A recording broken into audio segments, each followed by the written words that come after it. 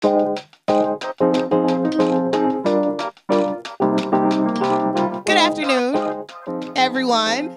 I'm Sissy Brown with 92Q, the Kenny Smooth Morning Show, and I do middays on 92Q. And I'm Candice Jones. I'm the Director of Marketing here at NMAAM. So welcome to the National Museum of African American Music. We are so excited, and I know you guys are so excited. And you know, whenever you have things like this, you walk out and you're like, huh, how many of you are New Edition fans? Okay, we'll see when we introduce them, because we just met them, and baby, they are everything that we have loved for the last 40 years. And we're so excited to be talking to them today. Yes, absolutely. And I know you guys are excited to see them. So without further ado, let's give it up for Ronnie, Bobby, Ricky, Mike, Ralph, and Johnny. New Edition! New Edition!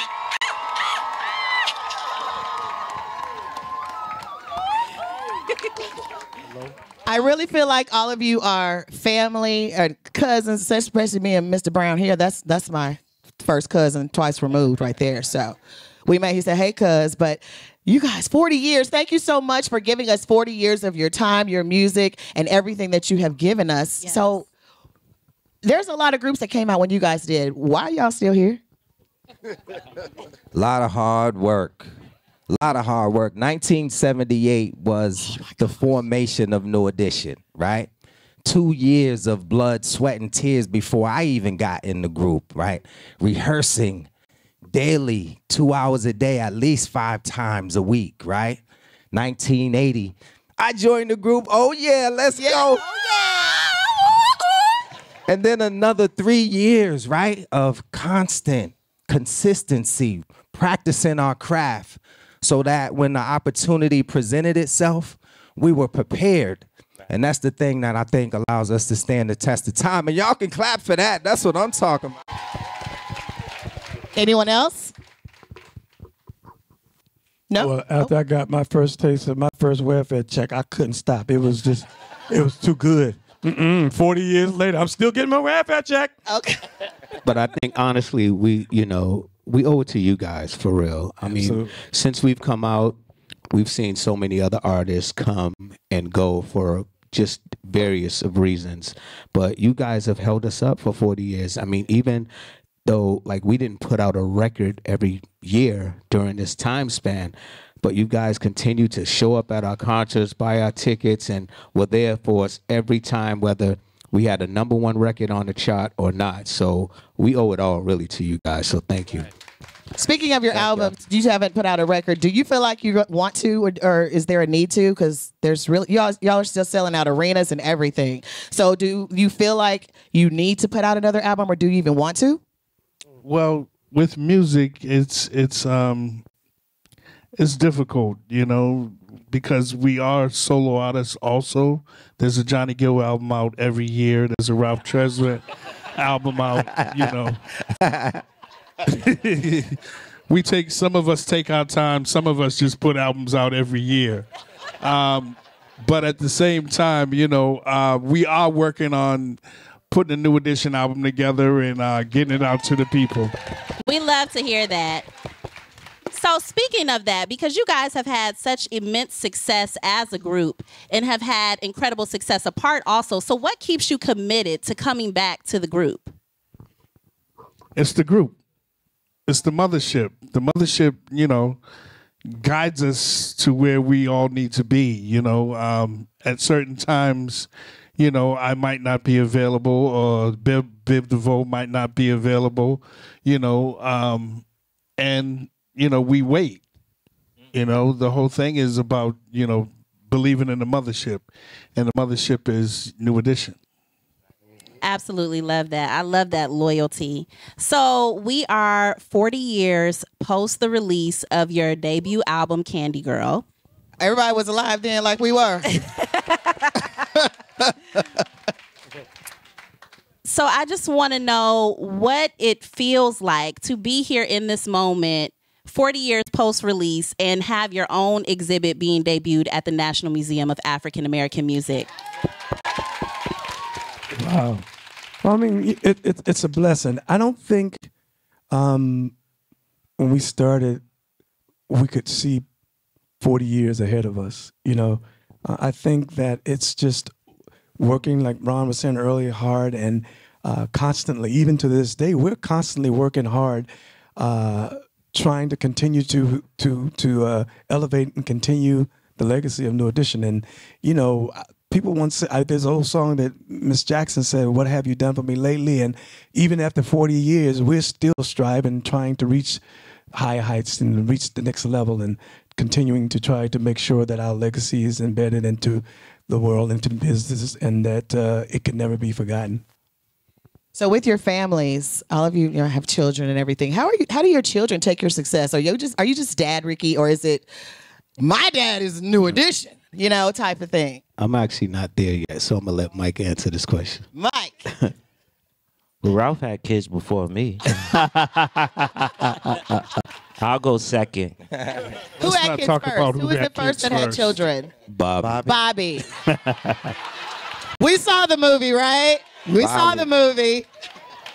How did they take you out? Bobby was a kid when he had a kid. Just fast. No, they love it. Just the family unit that we have. When you asked about what brings us back to New Edition, is that, right? Like Mike, Roman hanging out with Shy. They're like, Nine. I'm sorry.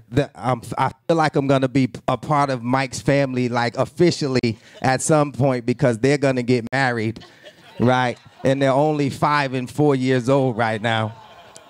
And just bringing them to the shows. My kids will be up, right? The start of the show, we're coming up in the elevators and they're already asleep. But they remember that they were in the building, right? So those moments that we cherish, not only on stage, but as a family off stage, are the most meaningful things to us, And I would say, back to the question before, I thought Ralph was going to chime in, because it's kind of hard for us to talk about the first album when we didn't put as much time in the booth. So how did you feel making the first album, bro? That was a lot of hard work. Wow.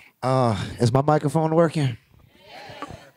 The first album was surreal. It's one of those things that we're excited. It's our first time being in the studio. We didn't know what the equipment was. We were running around just like kind of in the movie. We're touching everything. Everybody wants to, just figure out what this whole experience is all about.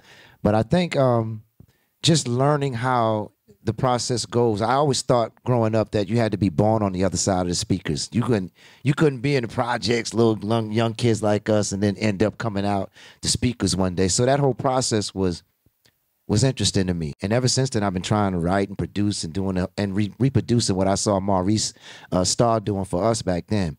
But overall, it was the best experience that I ever had in my life. I was nervous, but at the same time excited, because I felt like we were about to do what like Michael Jackson did once. He had to do this process. He had to go through this. Stevie Wonder and Marvin Gaye, all the people that we grew up loving and watching coming through them speakers, listening to coming through those speakers, we were going through that process. So it was very exciting for me to learn that process. And going to the studio today is probably my worst thing to do when it comes to me.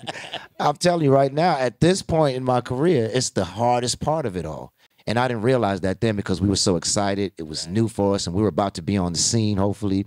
So, that was my experience with it, Michael Pivens. Yes, good answer, Ralph Tresvant. I would say, as far as our kids, it's interesting. I think I said it in an interview. We realize they really don't come to the show to see us. They come to see the kids.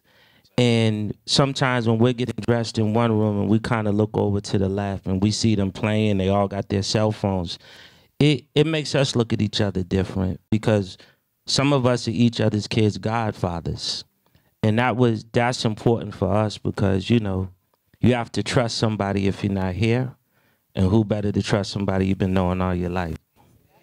Absolutely. Now, Ralph referenced going in the studio and feel like you want to be like Michael Jackson and things like that. When you all first started your journey, did you say, we're going to be like the Michael Jackson, or are you like, I just want to get a car? I mean, what was your level of, your level of success that was in your mind when you first started? The girls. Oh, the girls. Yeah, it was the girls coming Okay. up. Girls. Well, little bit of we money in the we had to girls. figure out which A little Jackson bit of we money, were but too, right? Mostly the girls. Yeah. Girls.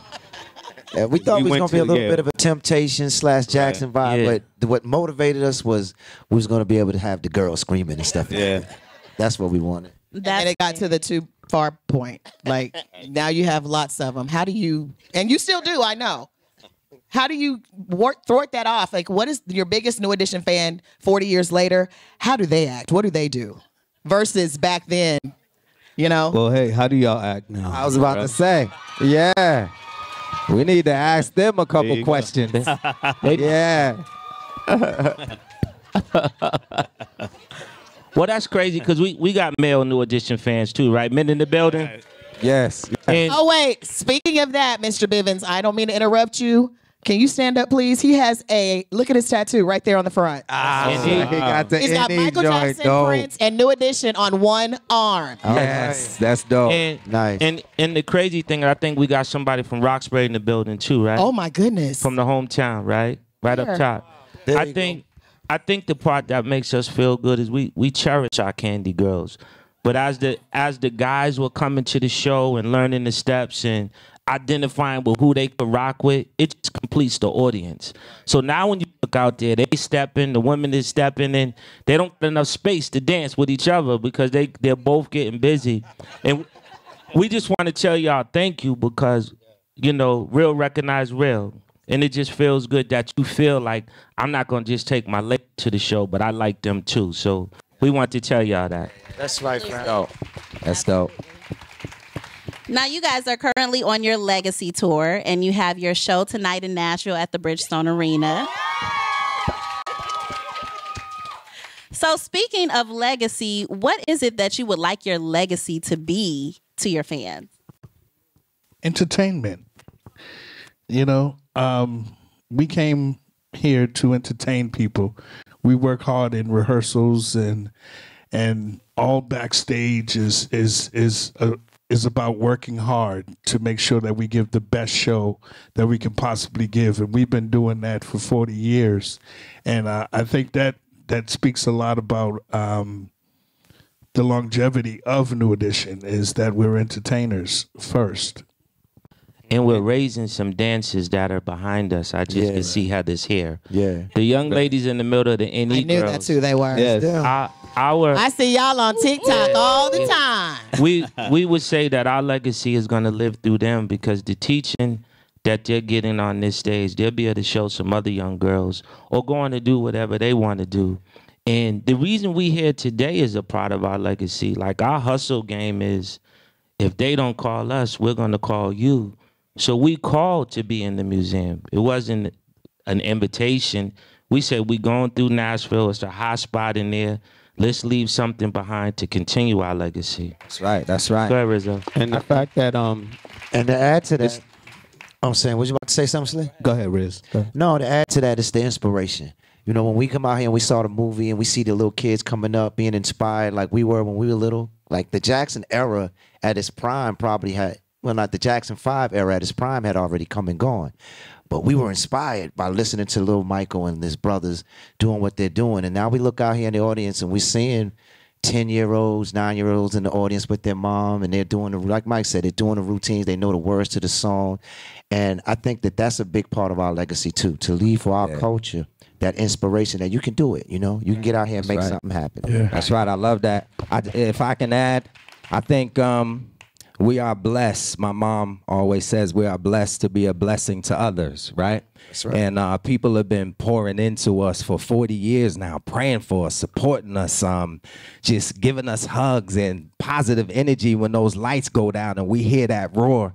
So to be able to come to these cities and not only extract, but put back into communities, and whether that's our resources or our relationships or even our money at times, as a New Edition Foundation, we're definitely establishing that to make sure we stay connected to people that have been allowing us to live our dreams so that they can live theirs at the same time. So that's what it's all about. Yeah, for us. let me just say, in closing, that when it's all said and done, when you mentioned the name New Edition, I hope and pray that a part of our legacy that would be left behind is that we never cheated our fans.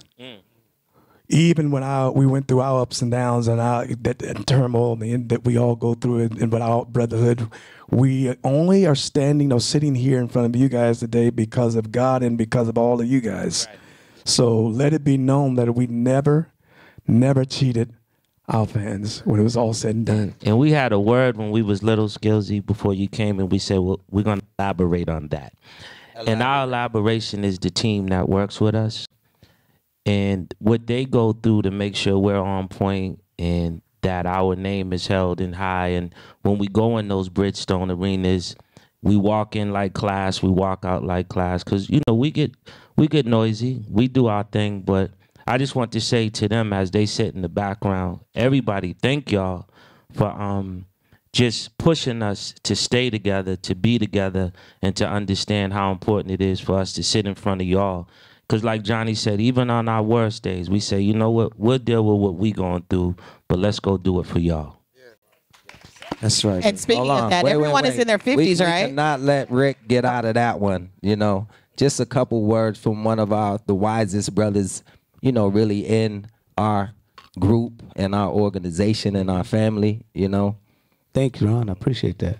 I would say the one thing that I would hope that continues to live on after we're gone is not just our music or the way we entertain, but our commitment to each other, our perseverance and you know, just weathering all the storms personally and professionally, our faith in God. You know, we're some brothers from the ghetto, from the projects, like way back when. And so we would just hope that that will continue to inspire generation after generation. And it absolutely will, won't it? Definitely will. We're going to keep it alive, honey. And being on tour the way that you all are and working out, or is it working out, or is it second nature because you've been doing it for so long? We're older, guys. We're on the, you know, we're older. So what are you doing to keep that youthful concert regimen going on, the moves and everything? Because you still do all the same moves that you did from 40 years ago. So how do you hold that up? That's Bobby Brown. This is how we hold it up.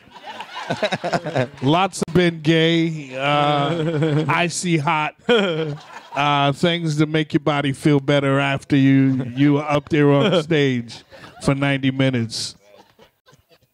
Well, we're going to wrap this up because there's so many people that are out there that want to see New Edition. I'm going to do a real quick rapid fire. I'm going to say your name, ask a question, just answer it, and we're going to keep going and take less than a minute. We're going to start with Ronnie. Who is the prayer warrior of the group? Ricky Bell. Bobby, who is the first to say, do it again, it's not right? Ricky Bell. Ricky, who is most likely to want to keep going when everyone else is ready to retire? Ronnie DeVoe. Oh, I like that. Mike, who's the best cook? I ain't throwing in that towel just yet. I'll say, okay, all right, Bobby Brown. Ralph, who is always on time before time? Ronnie DeVoe. Ricky Bell. Wait. Okay. It's a toss between Ricky and Ronnie, man. It's a toss between Ricky and Ronnie. Mike, don't try to jump in that. Riz, you don't be in that BBD car. No, Riz. Like you're there before time. You too? I think it's Ron and Ricky. We talking about New Edition. We're not talking about BBD. We talking about New Edition. Johnny, who is the peacemaker of the group? Me? I agree. I agree. He acts like the older brother. Yeah. Love that. Love that. And we thank you too, man. Yes, I protect my brothers. Let me tell you. Yeah, he does. He does. Nothing else matters, and I'll go down for any one of my brothers. Yeah, he does. Awesome. Let's give it up for New Edition, everyone. Congratulations on your induction into the National Museum of African American Music on behalf of our president, Dr. Henry Hicks, and NMAAM. We really appreciate it.